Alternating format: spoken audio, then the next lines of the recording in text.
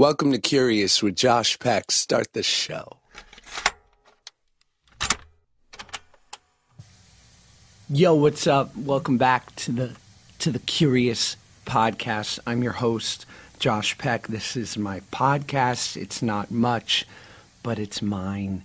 And this is what I have to deliver. This is what I have to offer.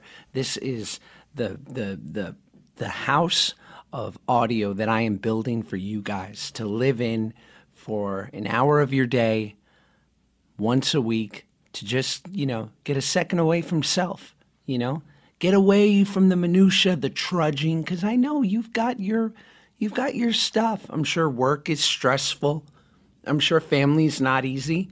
Maybe you got a big family, maybe you got a small one. You know what I mean? Maybe you got kids that you're constantly worried about and you don't actually get a good night's sleep ever, because that's all I hear from parents is that they're at a resting worry. That's definitely terrifying about having a child because I love sleep and I don't want to interrupt it with, fearful thoughts of where my kid's at and their safety and well-being. But it happens, for better or for worse. Most of us wind up, falling victim to the tropes of adulthood and procreation, and I don't know. It's a beautiful thing, probably, but it's work. It's a lot of work. How are you guys? I had a good week. I actually spent the week on the show Fuller House. I was doing a guest spot on there because somehow or another the universe has decided to allow me to be friends with John Stamos in like a real way. And he offered me a job on his show, which was so nice and lovely of him. And he's been absurdly good to me. And I don't know, I guess God or the universe or whatever you believe in was like, someone's going to get to be good friends with John Stamos, and it's going to be you, Josh Peck. I don't know how I won that lottery, but I'm glad because it's turned out well. But it was fun. It was a good life. It was a fun week. Everyone couldn't have been nicer. Good group of people. Funny show. And one, observation that I had, because I haven't really done any sitcoms since I was a kid, really, is how civilized the sitcom schedule and atmosphere is. Because you basically work 3 days and you just rehearse the show, you do a run through, you maybe put in 6 hours. I'm going to venture to say it's not the most heavy lifting. And then you shoot for 2 days, and then maybe those are like 10-hour, 12-hour days. But, you're compensated nicely, probably, if you're on a successful show. And you get to kind of like have a life and be a real person and go in and have this cool 9 to 5 and then go home and have dinner with the fam or whoever. So I was really impressed actually with the level of civility of that because, listen, we all want to be on, fucking CSI Toledo or NCIS Henderson, Nevada, or whatever the new cool 1 hour show is that's gonna come out. But these 1 hour shows, these things where you're like traveling all around town. I mean, you're working 16, 18 hours a day, and I'm not complaining. I know we're not laying brick, we're not digging ditches here, which seem to be like the two things that people always use as examples when they're referencing real work. Which, by the way, I don't even know people that do. I mean, I'm sure people are laying brick, but there's other real work. But, yes, it's a good job. But, those kind of things, 1 hour dramas, movies where you have to leave and go to like the far reaches of Canada or New Zealand or whatever for 6 months at a time. It's a little harder on you, But if you live in Los Angeles and you get to travel to Burbank every day and work for 7 hours and make an audience laugh at you and, you get paid handsomely for it, that's not a bad life. You know what I'm saying? I'm just going to put myself out there. That is not a bad life. What's going on in the news? Yo, Apple Podcasts said, fuck you to Alex Jones. And I think that's sort of slightly, no shade, but I think it's kind of inspired, because in this world, and I don't pick, I'm not going to be the guy here to pick sides or sensationalize anything or become incredibly opinionated on things that'll polarize the audience. But I just feel like if someone is clearly talking that crazy cray for long periods of time and a huge institution, a $1 trillion company perhaps says, we're gonna draw the line at straight crazy. you can be super left, super right, super middle. You can have your opinions. We're all allowed. But when you're just a crazy lie machine, maybe we're going to cut ties here. So I don't know. I think it's inspired. They drew a line in the sand. And why not? What else? I've been thinking a lot about Rudy Giuliani being in the press, representing our president as his lead counsel through all this tomfoolery and shenanigans. It's been going on since day one of his presidency, and and again, I'm not I don't want to be polarizing because it's not my interest, and I think there are many people that are more equipped and better at articulating sort of the things that I feel. But what I will say, what I find fascinating about the Giuliani of it all and having this weird resurgence as the lawyer in his late 60s, the man was fucking loved. I mean, yeah, he came into New York and he basically made it in, he turned Times Square into Disneyland and definitely took a lot of like the culture and dopeness out of the city. But nevertheless, he like also made it incredibly safe and added, he was great. He was, he was revered as being a great mayor of the city, and he was a mayor through 9/11, and he could have gone down as being like this loved, revered, public figure, and he was, he retired in his 60s. It was the end of his term, and it could have been done, but no, it wasn't enough. He had to come back for one more sort of grab for relevancy, because I don't feel like there's this great sort of patriotic driving force behind this. I think it's just a need to write the perfect tweet, and that he wants to be out there in front of the cameras in his, I don't know, early 70s or however old he is. Don't fact check me. But I just find that fascinating because now he's made himself, many people would say sort of weirdly tarnished his, his sort of his story, his biography, his, the great story of Rudy Giuliani, to the point where he's fucking booed at Yankee games. Like, that's crazy sauce. And I don't know. I just feel like it's fascinating to me, and it's this never-ending thirst that people are feeding, this hole in the soul, this need to be relevant at every turn. And fucking Roseanne fell victim to that too, because it wasn't enough that her show was the #1 show on the network and that she was making more money than anyone, God bless her, but, making a great check and the #1 show, and what a comeback. It wasn't enough. At 1 a.m. in her bed in Hawaii, she had to have the perfect tweet and, get a certain number of retweets and favorites just to feel as though she had accomplished something in that hour. And it's just, it leads to people's utter, demise at certain points. And I think it's like a slippery slope, and I can fall victim to it all the time because I'll think I put out a fire tweet and feel so good about myself. And then someone will write back, "You're 31, and why are you talking about, Kiki, do you love me? You're far too old to be commenting on this and trying to be relevant, and who are you?" And that'll be a good reality check. Anyway, I don't know what I'm talking about. On today's show, Wayne Brady. Is there anyone more loved than Wayne Brady? If there is, they shouldn't be, because Wayne Brady is just a barrel full of incredible.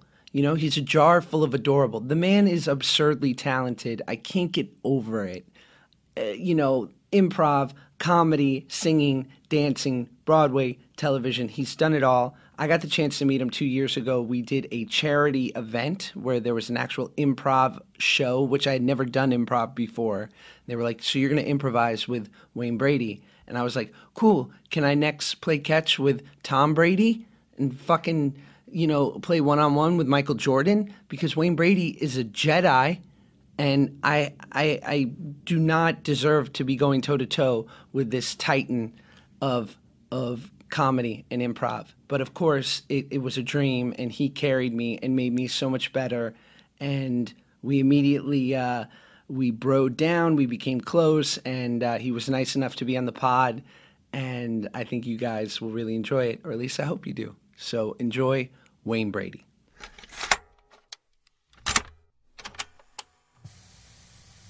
Reality show, but this thing that he was doing, I forget what it was exactly. Stamos? Yeah. Oh, really? And it was so cool because he, like, I loved talking to him, like, just like learning from an OG. Right. Is always great. You know, you forget sometimes, probably because the man doesn't age, that he's been doing it 30 plus years. As a kid, I watched John Stamos on General Hospital when he was Blackie, and Right. and I was already a kid going into teenagerdom myself. He looks almost the same from then. It's Yeah. weird, and I swear that he's a vampire It's and not he bathes fair. in blood, and it isn't fair. You know, and I don't know if I'm revealing anything, but at his wedding about 4 months ago, Jeff Ross toasted, That's dope. roasted him, and he said something to the effect of, "Look at him, look at John, you look like George Clooney fucked a possum." And I said, "It's kind of spot on." That is brilliant. Kind of brilliant.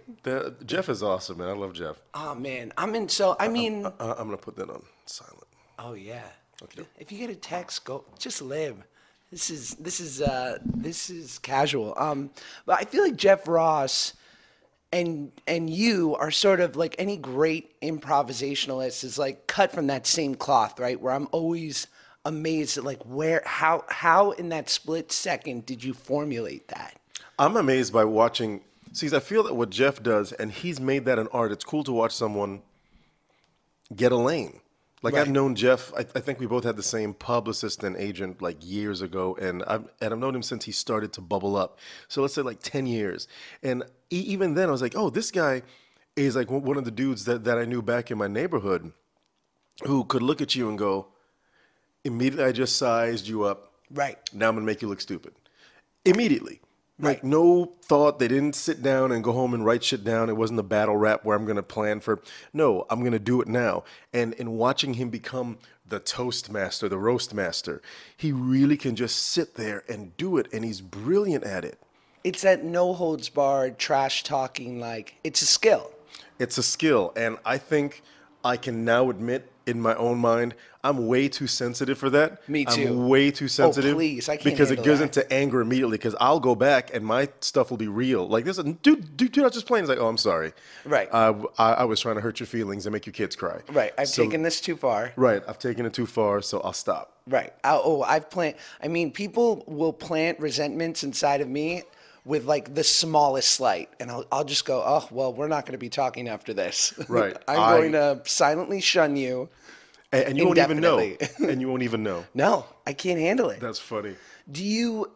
I mean, because I imagine, right? Because Jeff now will go to the Comedy Store and he'll bring 10 civilians up on stage, and one by one, just take them down in this, in his beautifully sort of graceful way. That's where what he it's does not- live? Yeah, and it's not too mean, but it's mean enough. Like, how do you develop that skill to be so ready to go? Well, I can only speak to myself. Like when I do my act live, like right now I'm getting ready to go to Australia. I'm doing my show called Wayne Brady as fuck. It's kind of, if you like Who's Line and that stuff, then you'll like the show, but it takes it to another point where to prove that it's improvisational, I'm always dealing with the audience. I bring people up on stage for most of the show. Wow. And so like Jeff, I'm using the audience as a tool, as a prop for the comedy to show what it's supposed to be. Like Jeff will take them to prove this is a civilian. I haven't written this. It's on the spot, and you're getting what you're expecting. So with me, I bring people up from the audience to do props, or I bring them up to do sound effects for me, or to write song titles that don't exist, to throw words out so I could freestyle, to do these things. I've gotten to the point where I've developed my craft enough where I can use that outside person. So I think like Jeff, you have to do it for a long time, and you have to fail, and you have to suck. Especially improvisation. By definition, it is an imperfect art. you are supposed to fail. Right. You are supposed to be horrible at it, and you are supposed to live with the thudding silence that accompanies something that doesn't land. How do you then use that to get to the next thing? That's the piece that I love about improvisation. And so, in terms of your question about how do you get ready, I think there are no shortcuts. You could be super brilliant, but there are no shortcuts. You have to put in the work of being on stage, just like a stand-up comedian, which I am not. So when I look at those guys that they just do it night after night, that's the equivalent of what I had to do. I've been doing improv since I was 18 or 19, but I like to think that I was doing it my entire life. Like I was a kid that was creating stuff in my room, doing voice theater, reading plays on a multi-track so I could play all the characters and voices, or I would build stuff. You were preparing your whole life. I was preparing my whole life for just that one skill outside of just acting. You know, Gary Shandling had this great quote about stand-up and how, you know, any great spirituality, it seems that a tenet that goes through all of it is present moment awareness, being being dropped into the moment. And for him, he said, why I love stand-up so much is that they take away your right to obsess about what just happened or to project into the future, because if a joke doesn't land, it is now your job to divert everyone's attention to something new. You can't live in the past moment. You have to be present.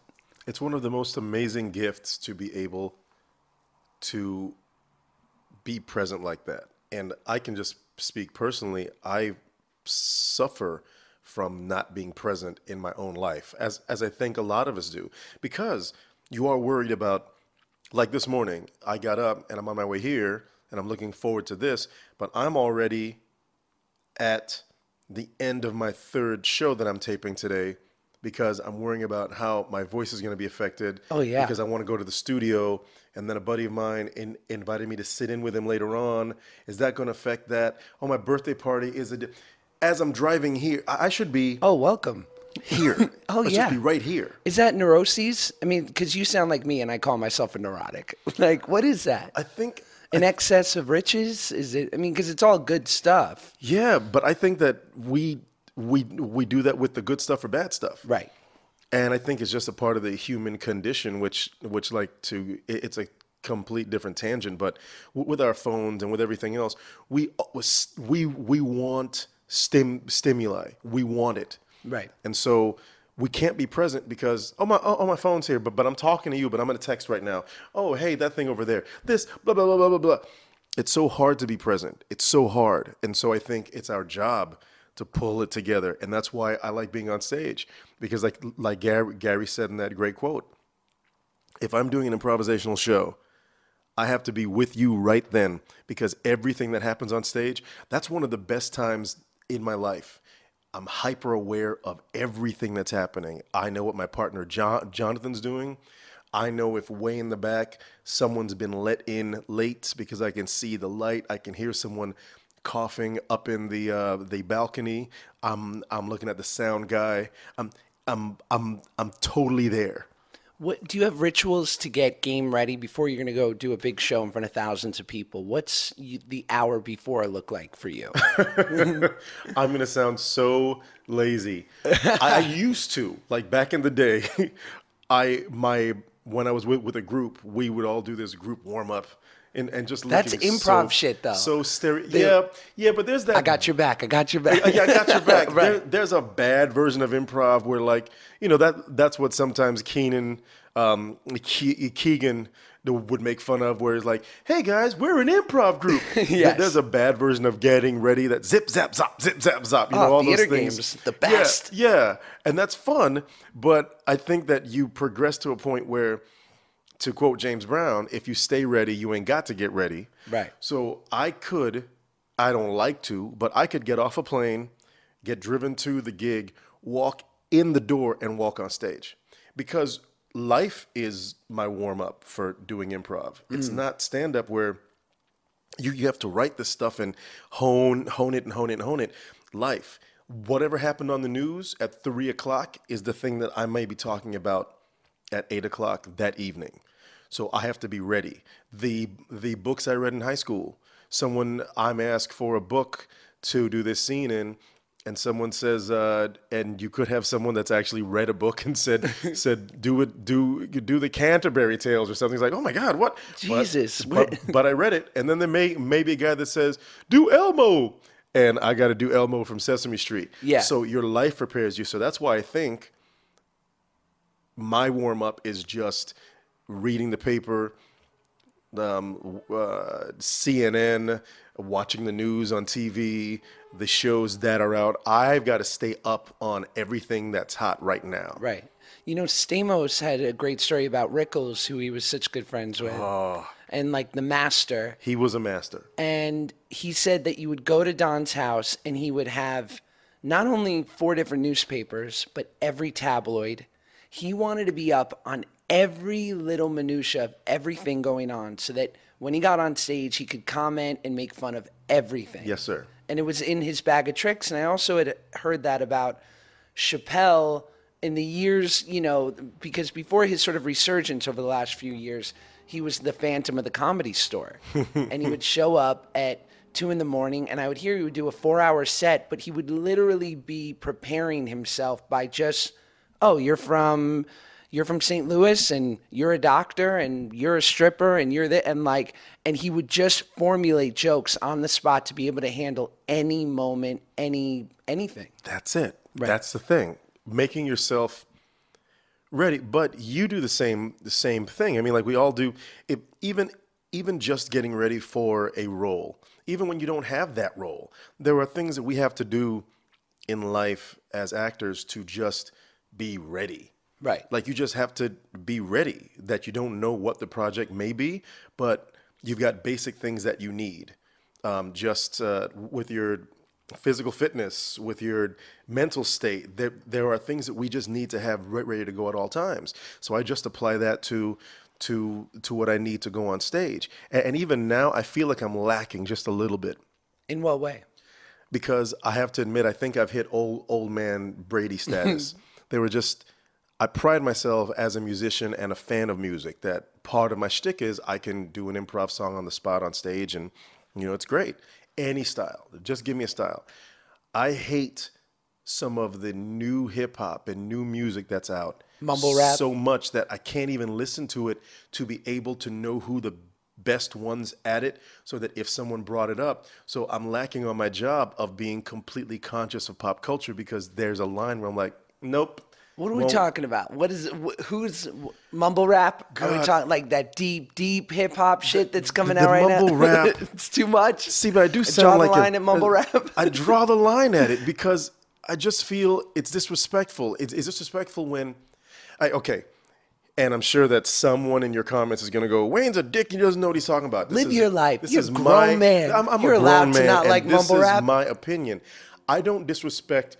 It's not about. Good for these young brothers going out and creating something. Mm.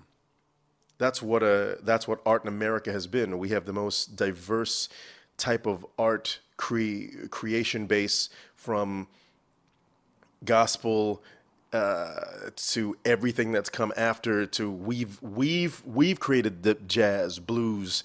Country came from our gospel, rock and roll, and then hip hop, the tribal influences with jazz and all that stuff. So I love the fact that we are still creating and things are bubbling. But there's a fine line that I look at, in my opinion, that when someone goes, well, I can't do what you do, but I still want to be famous. So they look at somebody in hip hop who is killing it as a wordsmith or as a producer, beats, and they cannot do it. It's like, I can't do what you do. Okay, well, I'm gonna do my own thing then. Well, what's the thing that you're gonna do? I'm gonna do this. I'm gonna just tell everybody, ain't got nobody. Hey. But what are you saying? I ain't saying nothing. And folks are like, oh, it's lit because I love that beat. That person, I'm not pointing at any particular artist, but that person, in my opinion, I keep stressing this, because that's my own problem with America right now, is this bar has been lowered across the board. Instead of people striving for the ultimate shit, they go, well, I can't do that, So I'm going to do this. And you convince enough people that the this that you've just done is so dope. All these people go to that. So then you have disrespectful pseudo rappers that go, no, I don't respect Biggie, I don't respect Pac, I don't respect Jay-Z, Oh, that I don't fucking respect killed all me. these guys. I don't respect them. Because Little like, Xanax said that. The whole Little Xanax thing. I don't get I don't it. even really know what his name is. Yeah, that kills me. I don't get it. Well, yeah, I love that.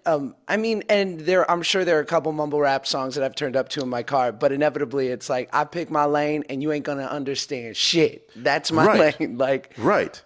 But yeah, it's a tough balance too, because I find myself doing that as well. Because I wonder if our parents, when they heard Biggie and Tupac in 1994, the greatest year of hip hop, if they were like, this is the deconstruction of our civilization. I'm certain some people had a problem. Like, I forget the name of the lady.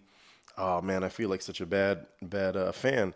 Who, when NWA, she was the reason that NWA had the parent advisory, and they did a whole song about her. Oh, really? And she was also the reason that, like, when Biggie and Tupac and artists that had a lot of profanity and this sexual imagery and the gun imagery, you had so many parents, well, my kid isn't listening to this, da-da-da. Yeah, there's that to be sure with every generation, but I think that hip-hop crossed a line at some point where you could not deny the poetry. Even if you say, I hate hip-hop, if you just read some of the verses of a great writer, then take the beats aside and everything, you can't deny the poetry, which is why Lynn, in doing Hamilton, was able to fool all of these people from whatever cross-section of life that said, well, I'll never listen to hip-hop. Well, you're bobbing your head right now to hip-hop, even though it's couched in history lesson. So gotcha. Yeah. And hip-hop is the music of our generation at this point. Man, yes. But still, new shit will come about, and I'm 31 now, and I wonder, like, I remember driving cross country with my mom in the 90s and her listening to 101.1 and Martha and the Vandellas and which I love now too. But at that time I was like, nah, Ma, like, you got to get on like Backstreet Boys. Like, you're sleeping on this. And she was like, no, I don't. I don't have to do a goddamn thing. I'm awake, son. Yes. Speaking of Lynn, you just finished doing Hamilton. Yeah, last year. It's been a year exactly. Tell me everything because you've done Broadway, but to enter into a phenomenon like that, what was that like? To enter into a phenomenon which is part of the zeitgeist, which makes people of all ages, races, creeds, and colors just marvel, was amazing. It passed being a musical theater gig and went into, I'm in a rock concert now. Right.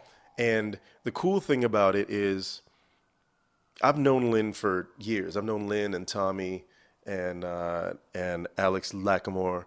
I've known them for years. How did you know them? I did a pilot for Lynn when he and Tommy were producing this pilot. They've got this group called Freestyle Love Supreme. Okay. That is a hip hop improv group. And Chris Jackson, who played Washington in the original company, is a dear friend, a friend of mine.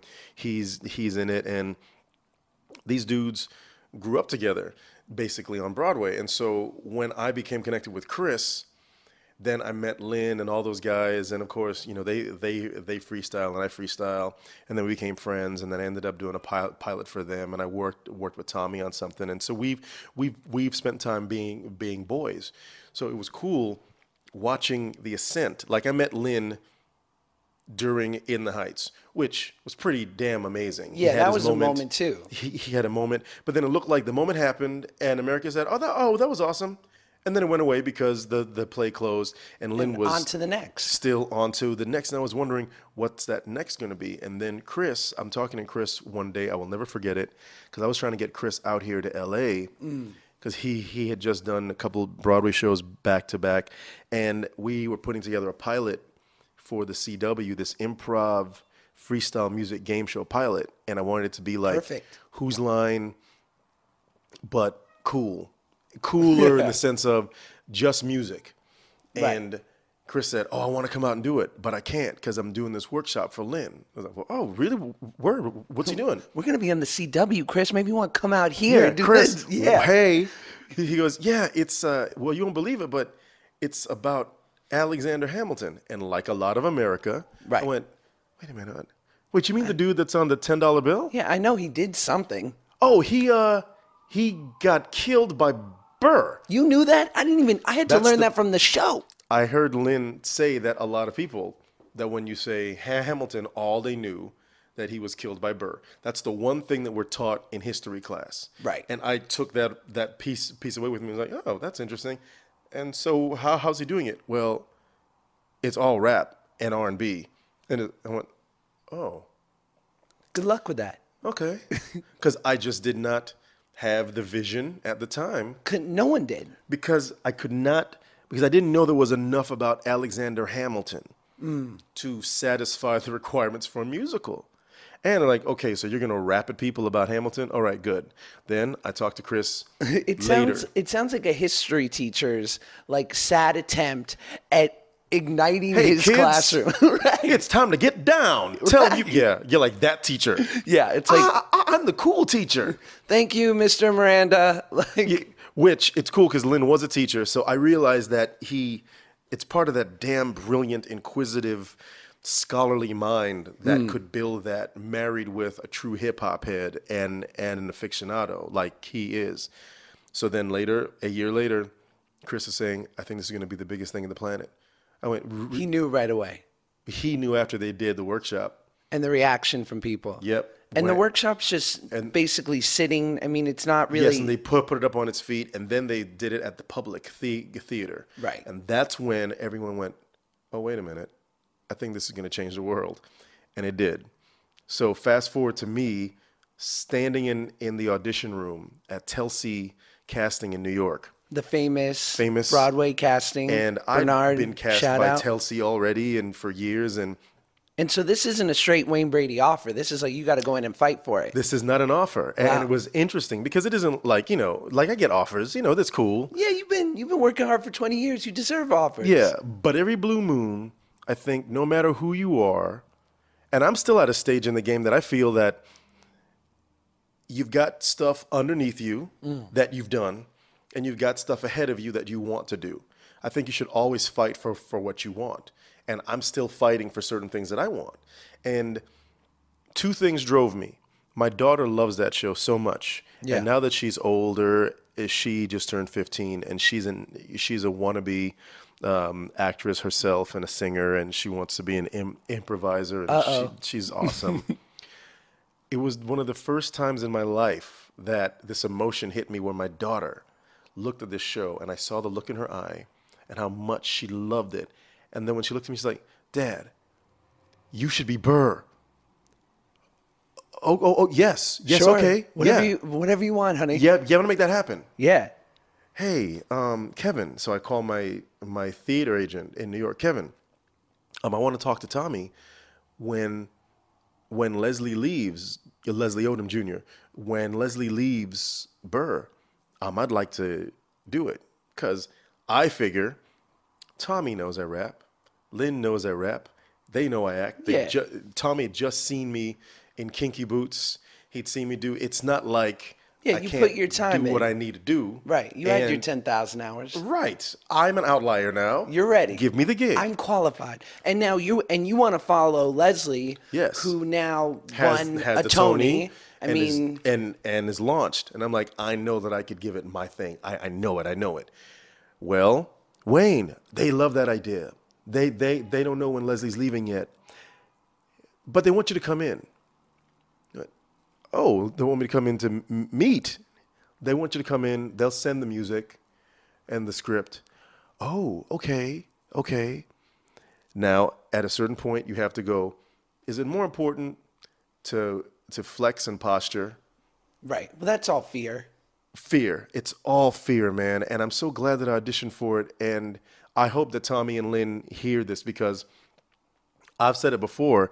I thank them so much for the opportunity, because fear drives us, and fear-based thinking is never the right thinking, Right. especially in this art. And I thought to myself, I have the opportunity right now to step up and to try to go after this for myself as an actor. And I want to make my baby happy. I want her to be so proud of me. And she's proud of me. I do so much, and I take her around the world. And but she wants me to see me do this. I want to be in this thing. What was going through your mind the moment after the audition? Were you brought back 20 years of I was just like, oh my God. Oh God, did I get it? Oh Well, God. I messed up the audition, actually, my first audition. Tell me Because more. I was nervous. Of course. Because I'm in front of my friends. I'm in front of dudes. Like, if you and I go out and have a drink and kick it, it's like me going out with them and kicking it. It's like, Right. It's such a weird setup when you're once friends with someone and then all of a sudden they're in a position of power. And you're like, okay. And you're singing for your supper. You're singing for your supper, and I'm there, and I walk in, and I remember I sang "Wait for It." Oof. And well, no, the room where it happens. I was singing the room where it happens. Basically, Burr's best song. I mean, Right. I love that we're theater geeking out right now, but it's true. I mean, it's the best song. The room where it happens. Hottest musical. If you don't move the audience by the time that room where it happens is finished, you haven't done your job as Burr.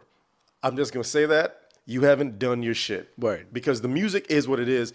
If the audience isn't with you at that point to go, oh, because that's where it's. Oh my God, I just got goosebumps because I remember the first night I did it on stage and felt that thing of by the time when Burr hits that realization of this is what. Oh my God, he planned this, and I'm left out. So if I'm gonna get anywhere, it's time for me to start playing big boy games. When that realization happens and that switch is flipped and the audience goes, oh my God, it's about to go down. Right. And you finish the song, in the room, boom, and the audience, you know that you've done your job right and the story has now been kicked into overdrive. Yeah, people go nuts for that song. Dude, so I'm singing it and I didn't have the timing right on, towards the end when it goes I wanna be in the room where it happens, room where it happens. I wanna be in the room where it happens, room where it happens. I wanna be in the room where it. I didn't have it right, and the piano kept playing. I was like, I wanna be. Oh shit! I was too early. And I teach auditioning for musical theater sometimes, and I blew every rule. I was like, I choked a little bit. Love it. Then I just started riffing on top of it to think, oh shit! I'll just blaze through. Like, well, there's no fooling the people that wrote the music. Yeah, sure. They've now heard it a few thousand times. They've heard this, Wayne. They're familiar. So what you gonna do? So I just said, okay, you know what? I'm gonna stop, guys. I'm gonna stop. Let me go back, Yeah. and I'll start from the beginning because I'll be honest. I was having a hard time with the end of this, and I didn't learn it the right way. So I'm gonna keep messing that up. And they're like, no, Wayne, it's okay. They were far cooler than I was. I was a mess. Of course, and because that's I always was so the case. angry at myself. And then, but I did the. And do you think that that's also speaks to, in the audition process, I find that where I always lead myself astray is when I deny the truth of a situation. Absolutely. And everyone knows there was a misstep or a fuck up and that, oh, God forbid we were human for a second. Lean into it. Yeah, it's like, can we just acknowledge that that happened for a second? Because on any set, they will allow you, even the most tyrannical director will be like, reset, go for it, say it again. And you just do it again. The thing I think that we forget because of fear-based thinking, and we all want the job. I mean, you got to be Will Smith or Tom Cruise to not want a job. Right. At that point, or anybody that can afford to not get a gig. But everybody wants your audition to go well. Because at some point, they want it to be cast. And I know that you have produced as well. When you're producing something, you want the best cast. So, yay, everybody that comes in that door, kill it. Yeah, Because- we kill want it. you to win. We want you to win. But have you ever, I've definitely walked into rooms and I don't know, I'm sure they want you to win, but where the energy was like, you don't want me to win. Well, they don't want anyone to win at that point. Right. Because they are in whatever their own shit. There's some fight going on. There's some fight going on that we weren't even privy to. Right. Well, I told you that my sister can sing. You don't understand. Your sister will never be. I told you, Mr. Johnson is next. Yeah, whatever. And that guy, Mr. Johnson, is screwed from the time that he walks in and go, hi, guys. I'll be yeah, what's up? Sing. But what they don't know, I'm Mr. Johnson, and I'm the guy that leaves who's just prepared for 5 days, and I go, I was pitchy. on bar 14, and Yes. that's what lost it for me. When you never had it, when you walked in the You room. never had it. And so if we are not in control of that, and that says so much about life, and not to sound all artsy fartsy, but I think that a lot of what I'm trying to learn about life and being a man, even I'm still learning from our craft and from trying to be the best actor I can and trying to be the best director and everything else. We learn these lessons. I can't control jack. So the best thing to do, a friend of mine told me, and I wish I would have thought about that when I auditioned for Hamilton, is instead of thinking of it like, God, I need this job so much, I got to get this thing. It's, I have the opportunity right now. This already is my gig. So I already have this job, whether it's a play or it's a TV series or a movie. I have this job, but it's just for like 10 minutes. Right. So you're watching me perform that 10-minute bit of it. So I'm going to go in and do my job. I'm not running around going, oh, no, I can't do it when I'm doing my job because I'm confident. I've got a swag about it at that point. That's what you bring in with you to the audition. Hi, guys. I'm letting you see this gig that I'm doing right now, my interpretation. This is my job. So I'm going to be confident and I'm going to be at ease because I can't control what you think about it, but I just self-produced myself. Right. I self-directed myself. I've got all this set up.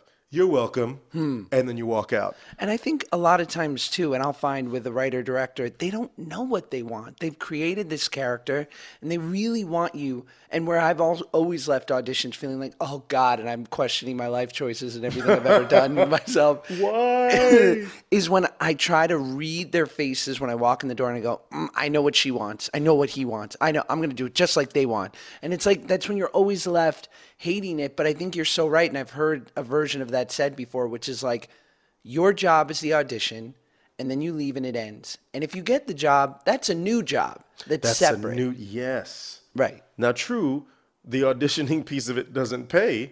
Sure. But the the thought is, well, this will pay off. So it may not pay, but it'll pay off. So that's why I've got to be on my game. Now, and last thing about Hamilton, because I'm interested, because, for whatever it's worth, Lin is, touted as it's Time top 100 most influential people. And Right. to be around that so much, especially while he's creating the thing that he'll probably be remembered for forever, could you distill down like one thing you observe in him that you think has to do with why he's great at what he does? Well, I wouldn't even need to look at him in Hamilton to say that because once I got it to button that story up, so I did get it, and I got the call at 6 a.m. Los Angeles time. The next day? No, like 6 months later. Wow. Because Did you have any idea? Like, they liked you. Well, would you believe that I auditioned, I think, 2 or 3 times? No, twice. Auditioned twice. And then the second time I went back, I crushed it. But I had to wait because Leslie didn't leave then, and then they were putting the Chicago company together and all that stuff. So it taught me to let go because I was pissed off. And I was pissed off at myself, and I was like, I suck, and maybe that's why, maybe I'm not as good as I think I am, and I've been fooling folks, and maybe I'm just not, just like this whole trip, and then Miley would ask me, Dad, so do you think you got it? No, baby, no, I don't know yet. You're like, my own daughter's turning on me. Yeah, oh no, really? I don't know. Yeah. And then we would be driving to school, and she wants to play Hamilton. I'm like, look, don't play that shit right now. Yeah, right. Don't play that. Put on the new Little Yachty. All right. Yeah, We're not I'd gonna rather listen hear to that. that. Right now. I'd rather hear. I like it. Yeah, you're right. Hear that. So then I get the call. It was great, awesome. So then I fly to New York. I was doing a show here in town called Merrily Roll Along. I just finished that, flew up to rehearse, and Lin came in to surprise me. And he hung out for 2 days. He was there, and we talked. I'm along with Thomas Kail, the director, brilliant guy, brilliant. So what I gathered watching Lin is Lin. Put aside the fact that word genius is thrown around so much. Lin is a genius. For whatever that's worth in people's minds, the ideas that he comes up with and the execution are beyond the veil of what we all go, well, it should be like this. He goes, well, it should be like this, and we add this stuff on top. He elevates it. He elevates that. He executes. That's the thing that I'll say about Lin, which is why I believe that he is a success. Not just because of Hamilton, but because of everything that he's done. He is a success story. He doesn't take no. He puts in the work. He doesn't take shortcuts. He does the thing that I think that a lot of us, myself very much included, you want the thing, but the thing may be a little too big. You go, oh, well, I'll just do this version of it. Right. And that is not the way to get it done. And Lin was willing to suffer in obscurity for X amount of years to work on his thing until In the Heights popped and then this popped. Yes. So he's thinking long range instead of, well, I've just got this thing that folks may like. He has something that has changed a generation. And that's what I love about him. I love his mind, and I love how he treats people. And he's so smart that he assembles a team around him, like Thomas and the rest of the crew, that he knows what needs to be done. And I bet you, no matter how much, I mean, he's written the biggest show of the last, since what? Rent? Cats? Ever? Yeah. Yeah. And yet I bet somewhere in the back of his mind he goes, what's next? Absolutely. Right? I think he was doing that while he was in the middle of this. Of course.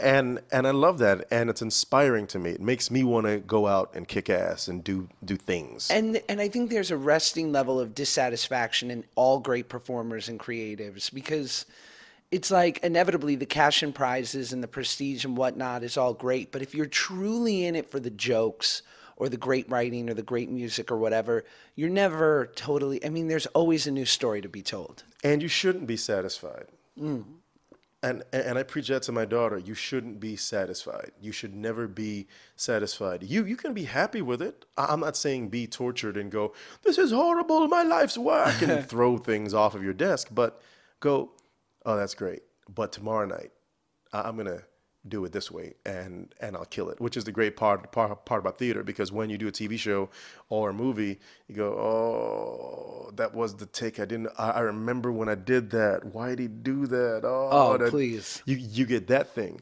And so you're never going to be happy if you're neurotic in that way, but want more, want to be better. Why not? Yo, what's up, guys? Sorry to interrupt. I swear we will be back to the podcast in literally seconds, but I got to talk about Quip. And I know what you're thinking. Quip? What? Because the truth is, most of us are brushing our teeth wrong. Not for long enough, and we forget to change our brush on time. I know I'm guilty of it, and yeah, I feel kind of gross about it. I do, but not anymore. Not with Quip. You want to know why? Because for starters, Quip is an electric toothbrush that's a fraction of the cost of bulkier brushes, while still packing just the right amount of vibrations to help clean your teeth. I know what you're thinking. You're like, I'm a strong person. I don't need the help of vibration to clean my mouth gems. But you know what? A little vibration helps, all right? Get that plaque, get that tartar out of there. Look, Quip's, it has a subscription plan that's for your health, not just convenience. They deliver new brush heads on a dentist-recommended schedule every 3 months for just $5, including free shipping worldwide. Quip also comes with a mount that suctions right to your mirror and unsticks to use as a cover for hygienic travel wherever you take your teeth. And finally, everyone loves Quip. They were on Oprah's old list. We all know how I love me some Oprah. You know what I'm saying? Named one of Time's best inventions, and is the first subscription electric toothbrush accepted by the American Dental Association. So, Quip starts at just $25, and if you go to getquip.com/curious right now, you'll get your first refill pack free with a Quip electric toothbrush. That's your first refill pack free at getquip.com/curious. Spelled GETQUIP.com/curious. All right, so let's go back now. You grew up in Florida? In Orlando, Florida, in a little neighborhood. And folks don't think that there are hoods in Orlando, Florida. Shit! There are yeah, hoods there for are. real, especially for real. northern Florida. Oh yeah, we have hoods. Yes, there are folks that will kill you. Yes, no joke. And everyone's strapped in Florida. Florida. There's Mickey, there's Donald, there's Goofy, and there's the dude that's gonna kill you. Right. Yeah. And well, yeah, I mean, my brother lives in South Florida, and I went to visit him last year, and I just felt this level of energy. And I lived in Boca for a few years. Oh, okay, yeah. But I felt this energy of like everyone is strapped out here. It just feels like good, bad, and in the middle. Most people, and I remember that I was going to my niece's bat mitzvah, and there was a guy there who was a police officer in the county, and I said to him, I was like, should I be wary of any sort of road rage? He's like, if you get into road rage in Florida, you're insane because you will get shot. He's like, assume everyone is strapped out here. And that's like, it's an interesting thing to grow up with and to be around that energy all the time. I grew up in this little neighborhood called Tangelo Park, and I grew up kind of around the New Jack era time. Like that's when I became a teenager, and there were drug deals right down the street from my house. And my grandmother, that's why she kept me in the house a lot of times. So I got made fun of because I was the kid. And again, there's always that one kid that their mom doesn't let him go outside, and he gets dressed like Little Lord Fauntleroy. Well, that was me. But she. So you were a good kid. I was a good kid. I was an absolutely a good kid, and I wanted to be a bad kid because that looked like it was cool. Me too. But I knew that I would get my ass slapped, and Me too. Yeah, like you just could not. So I kept to the straight and narrow. If having perfect pitch was intimidating, you would have run the streets. Absolutely, You it's know? like, bitch, I can sing. Right. But and then who do you think was there? What was the influence growing up? Do you think that you got your artistry from a parent, from a relative, just from your surroundings? Where do you think it was where it was inspired by? I was inspired by being isolated. I felt isolated. Only child? Yes. Well, no, I've got a sister named Kimberly, but she wasn't raised with me. Gotcha. So she lived with me a little bit of my childhood, like 5 or 6 years. Same here. But for the most part, and you know that when you're by yourself, that's when, if you're creative, you come up with something to occupy your time. And like, did you have a lot? I had a deep fantasy world. So much fantasy. Yeah. My action figures passed the realm of action figures. Right. They were kind of friends, and I would build these worlds and forts and take bits of toys. And my grandfather worked. He was retired Air Force, and he worked at the commissary on post. So he would bring home cardboard boxes. Oh, please. So I would play with cardboard boxes. That's gold at 8, 9 years old. Come on, man. That's so many forts. You can draw on them. You build forts. I built Spaceships. spaceships, cars. And in fact, this one-man show that I'm working on that I'm going to debut in about a year, part of what I'm doing on stage is it's a bunch of cardboard boxes. Nice. And using them during the show and building the set out of them and showing that, most of the humble ideas started with a kid that did stuff like this. Full circle. Full circle, and I love the fact that was my upbringing. I felt very isolated and like I didn't have any friends, but I realized that primed me for the thing that I wanted to do. Right. And did you find that when did you notice you had an affinity for, or that, I assume there was some natural talent there right away. Yeah, I think I knew from whatever age you can give a conscious thought to the self and go, I want this, or I think I can do that. I had that, but I never said it to anyone. I never told my parents. Really? I never. So you weren't performing. You were doing it for an audience of one. I was doing it for an audience of one because I just knew that if I sang or did anything and the outside world could hear me, I would be made fun of. I just knew it. I knew they would think I was an asshole. Because at that time it was a different idea of macho Wasn't masculinity. Cool. Yeah, the last thing I needed, because I already got into fights left and right, because my folks are from the U.S. Virgin Islands. So they have very strong accents. And at the time that I was coming up in the early 80s, or early to mid 80s, I forget the year, we had something called the Muriel boat lift, where a lot of Haitians came over to Florida and a lot of Cubans as well. So, and a lot of Jamaicans. So there was a big influx. And it was the first time that a lot of I can only speak for the Southern blacks, had these outsiders coming in. Right. And so it's almost like the black version of the white version of they're going to take our jobs. It was Sure. these are the brothers and sisters going, who are these people and why are they here? Right. So we had a lot of Haitians and Jamaicans move into our neighborhood. So the kids didn't care and they couldn't differentiate accents. So immediately to them, I was lumped into that, and my family was. And my grandfather did okay for himself because he had a government job. So everyone thought that we had money.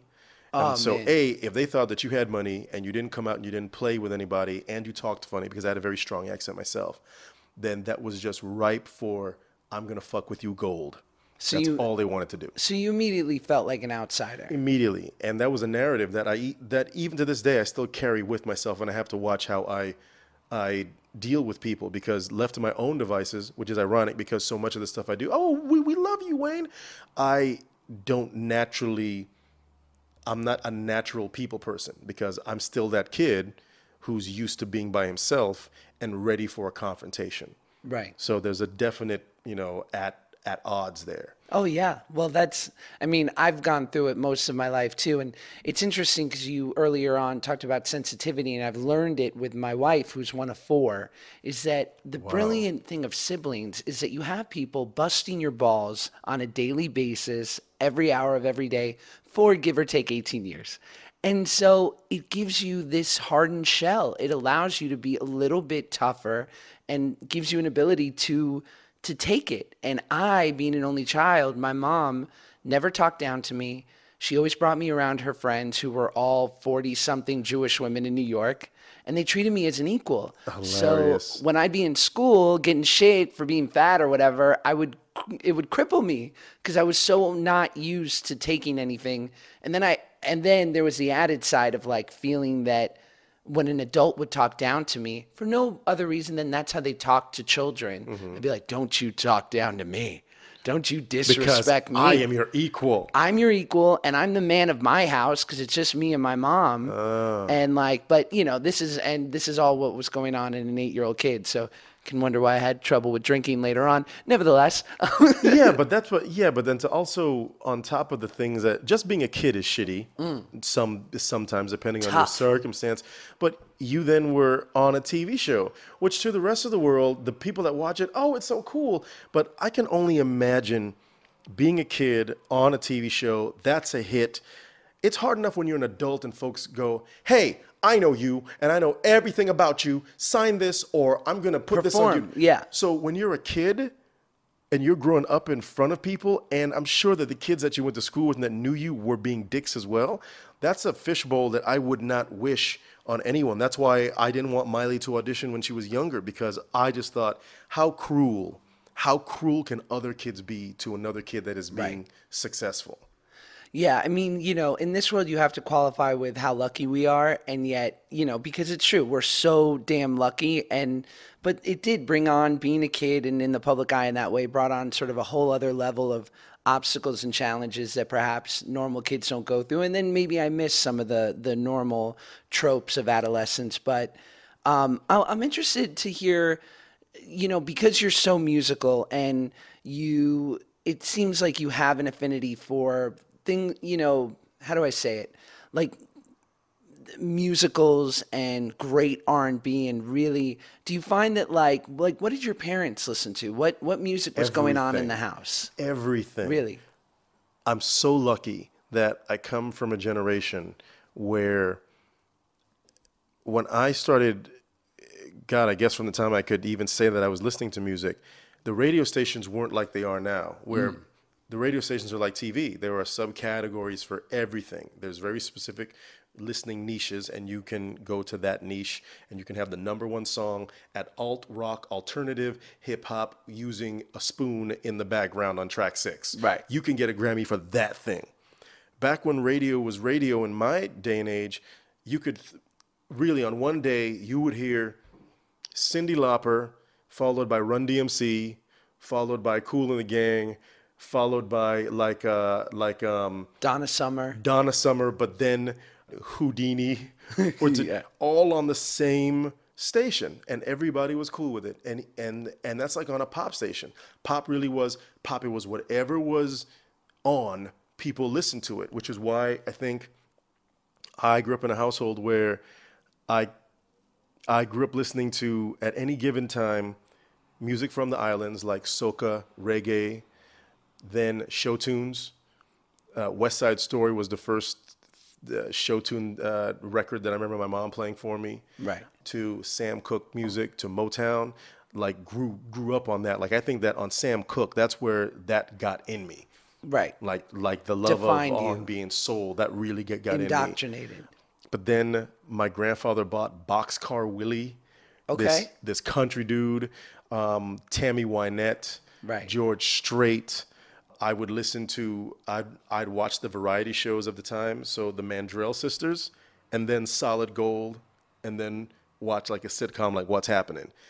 All those things, it was always a hodgepodge. So I grew up loving all of this stuff, as opposed to now people have a very narrow frame of mind of, well, I only mess with this. Well, it informs your tableau, or like your, I find it too, especially because my mom's older and I'm 31, she's 73. So she had me at 42. Mm-hmm. So obviously growing up in the 60s and the 70s, her things were like the Honeymooners and Streisand, and, loved musicals, loved old movies and The Way We Were. And then later on, the Golden Girls, and that's sort of what I was indoctrinated with early on. And so I'll find myself when I just have like a natural proclivity to pull from these things that are from far back. And sometimes it works beautifully, and other times I'm a shtick machine because I think I'm fucking Jackie Gleason talking to Art Carney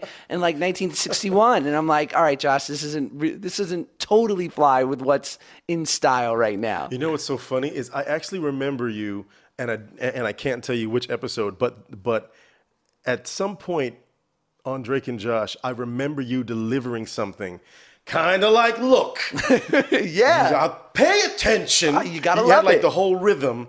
I completely remember you doing stuff like that. But I think that's awesome, Right. because it shows.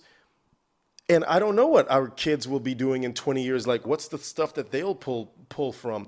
But you pull from, and I pull from a golden age of showbiz and pop culture.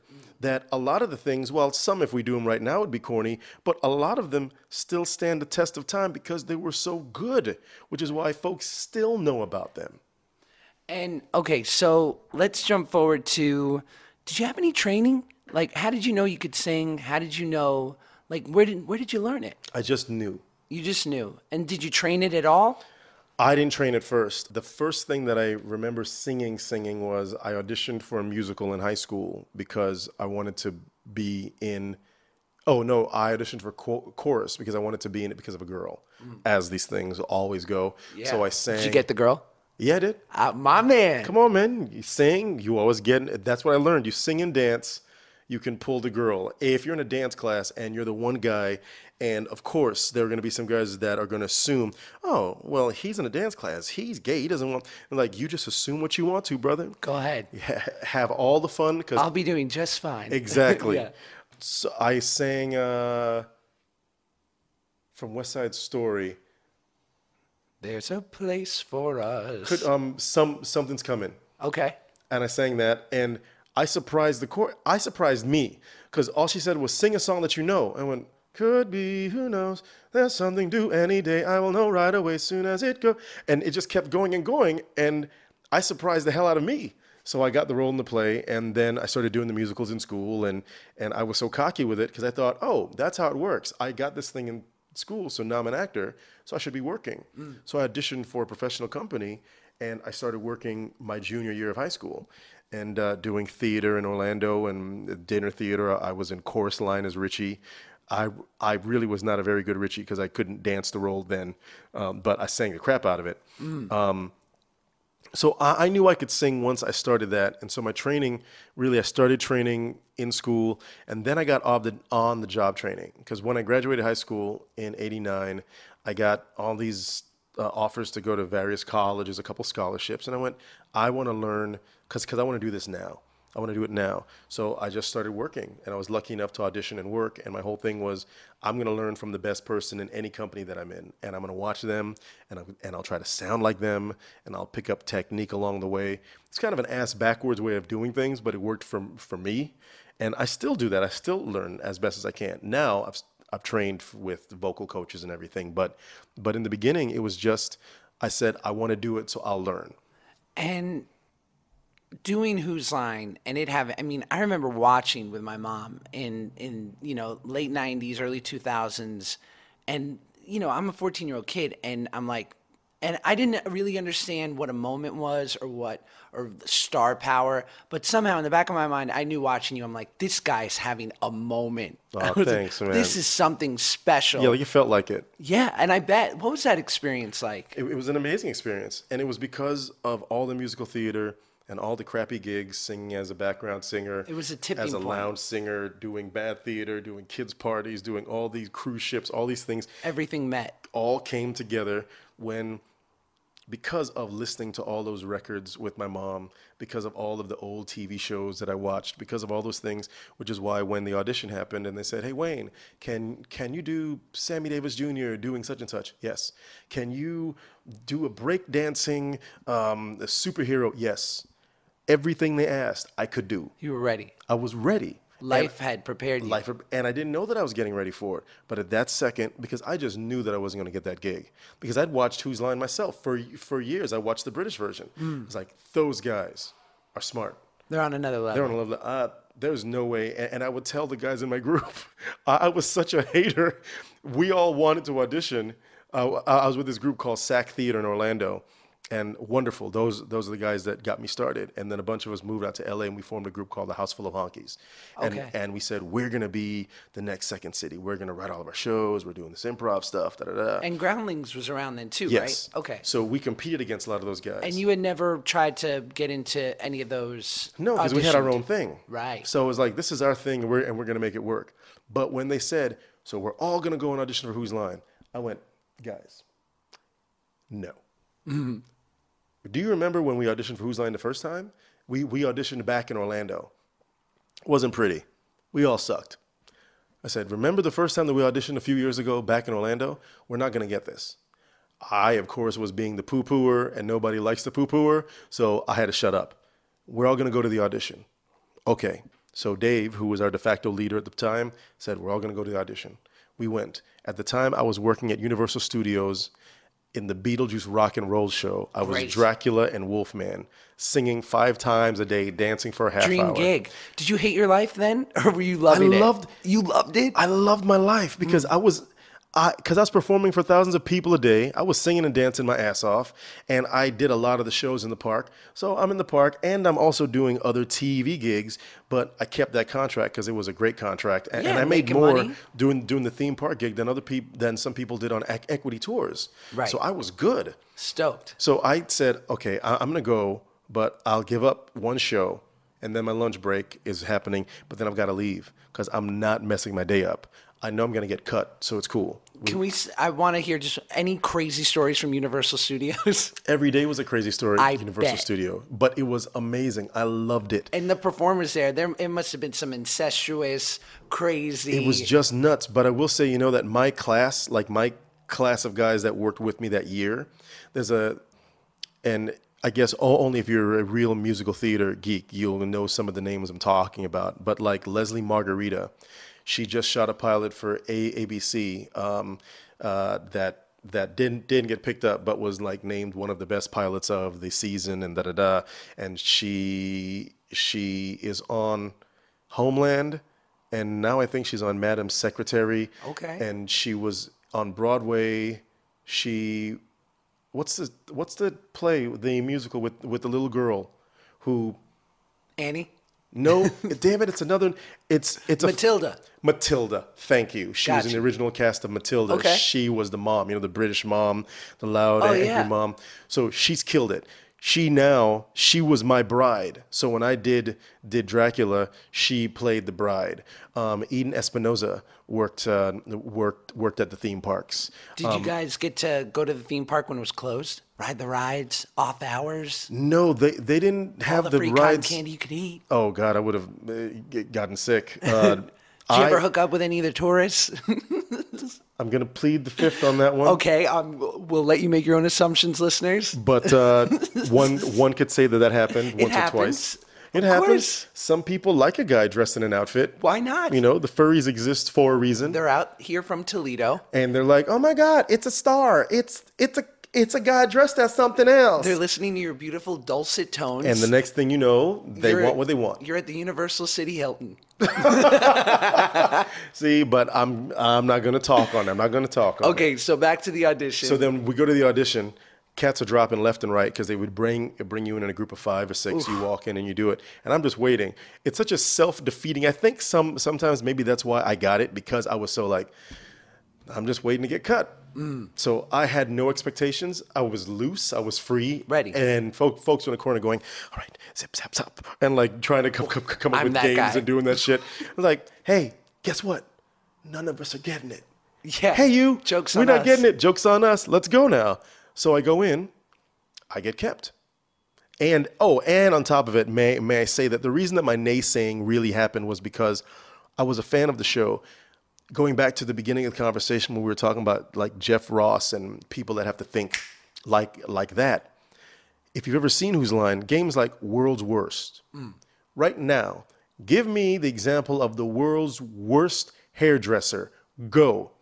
In the time that you just said, give me the example of the world's worst, I'm supposed to come up with a joke? A fully realized joke? Terrifying. Terrifying. How do you do that? I looked at that show, I was like, there's no way in hell I will ever be able to do that.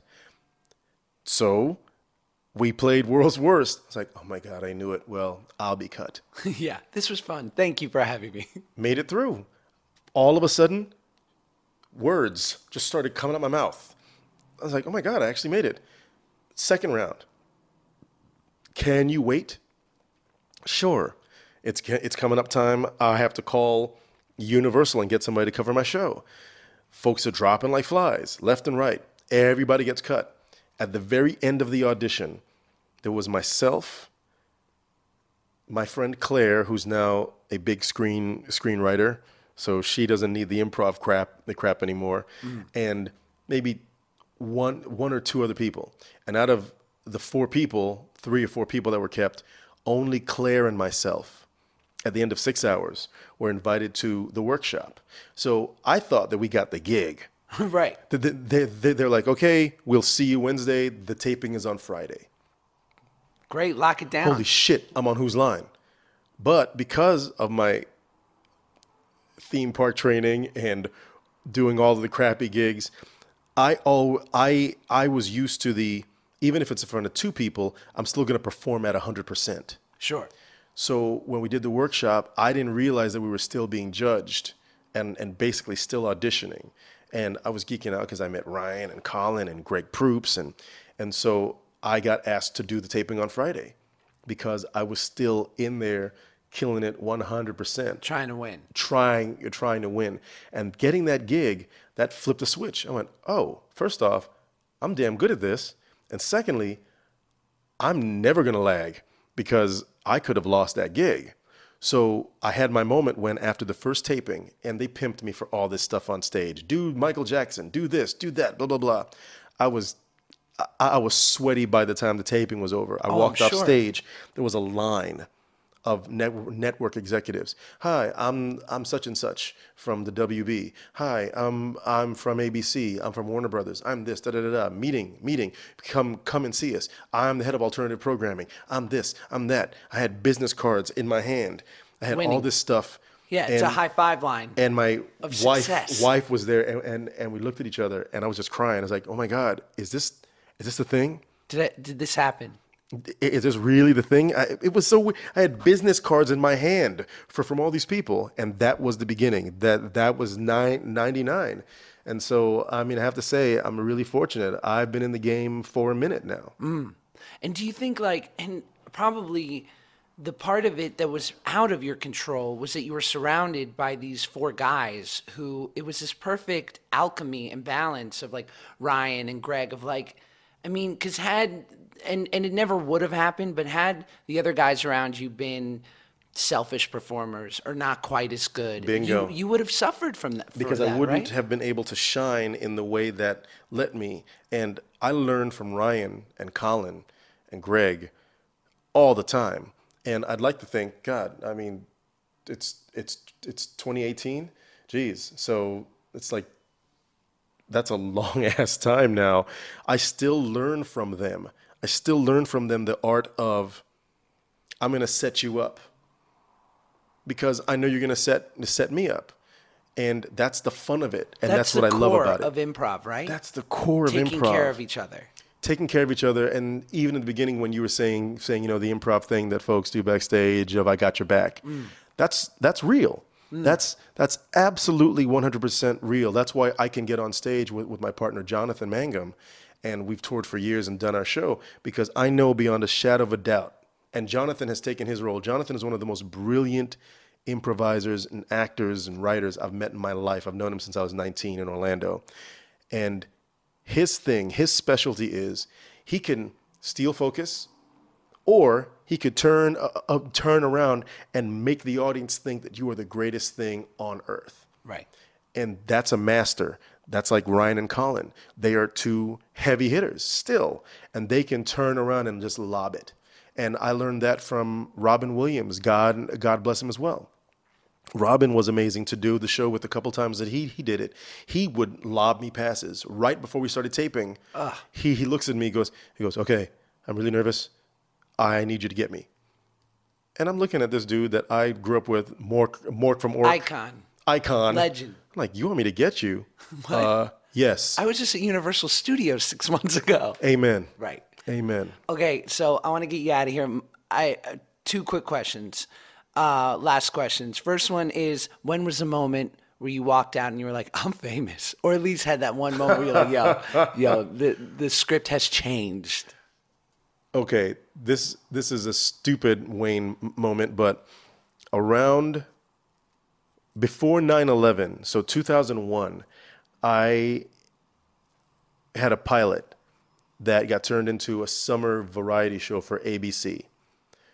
So at that point, I was on Whose Line, and ABC was promoting it as they did for a few years after that as one of their central comedy deals. So posters everywhere.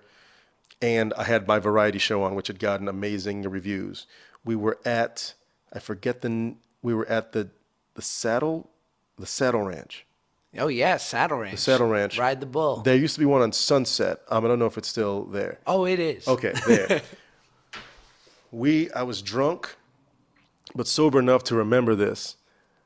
Just enjoying, knowing that, 2001, 2 years earlier, I was dressed up as the friggin' Wolfman and celebrating the fact that my pilot got picked up, and I was the co-executive producer, and I was one of the head writers.